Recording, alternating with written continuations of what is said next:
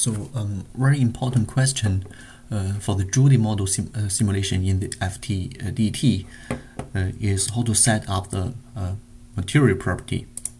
So first, let me go to the layout. So first, we have to define material, because when we define structure, we have to define the material property. So the material is the one that we defined actually. You see, it has the cadmium telluride material, but we define another material. So how to do that? So first, material. So we add index perturbation, and then we rename it. So the name we used for the simulation is, let me see, cadmium telluride. And this one. For this one, so anti-density, we choose Drude model. Oh, the parameter is interesting. So basically, this is the effective mass of electrons and holes and their mobilities. And the base material is cadmium telluride. So yeah, this is what it is. Temperature, yeah. Anyway, so after define this material,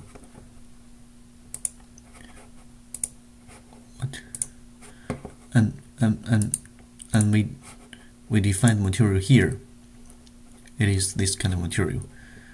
Basically, it has the Drude model. Then the next is, what is the electron density distribution? So here we have to add an attribute NP density. So it will show here, right? Actually, just, I mean, I have one here, but we can define it here. Let's do it. Edit the project, then import the data, and we can double click the charge. So we can apply it. So it's okay. So that is density import in FDTD simulations. So basically, when it run it, it will calculate the refractive index based on the charge cloud density distribution. So actually, we can visualize it. So it is a step function. On this side is 10 to 19 per cubic centimeters. On this side is p-tab. So it will run the simulations. Okay. Yeah, anyway, if we run the simulations, we can put several monitors on this side. This plane wave pass through the materials, and we have put some monitors. Like, we can take a look at one of the result.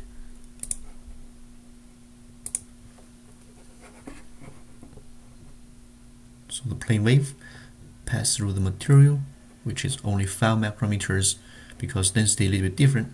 So you see that the wave change a little bit. Also, be careful. You see, some of the light will reflect back and forth, and further,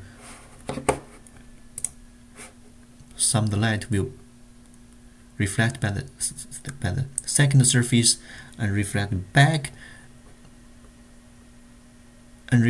again and pass through the surface. So that's why I said when you integrate point vector, you have to be careful that the tab, because sometimes you integrate it twice, sometimes you integrate only once.